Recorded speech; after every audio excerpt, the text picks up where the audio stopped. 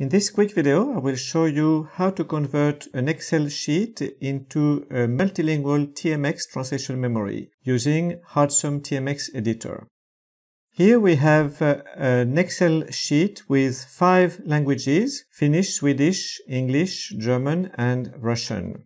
Most people think that translation memories are always bilingual, but in fact, in the case of TMX translation memories, they can have more than 2 languages. So we'll see how to convert this particular Excel file into a TMX translation memory. All we need to do before importing in Heartsome is change the header of this file. So the first row contains the names of the languages in Finnish, and we have to use proper ISO codes for that. So English will be ENGB, Saksa is German, so it's DEDE.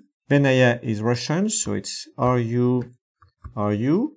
And in the case of Finnish and Swedish, it should be in principle FI and SVSE. But these codes won't work in Heartsome, so I have to change them to SV only, and same with FI only. Now I'll save this file, I'll close it, and I'll start Heartsome Translation Editor. Here, under Tools, I'll select Convert to TMX. I will browse and point to my Excel file, and I will browse to tell where to store the TMX, so in this folder, and I will open the TMX after conversion. OK. Now a file was converted.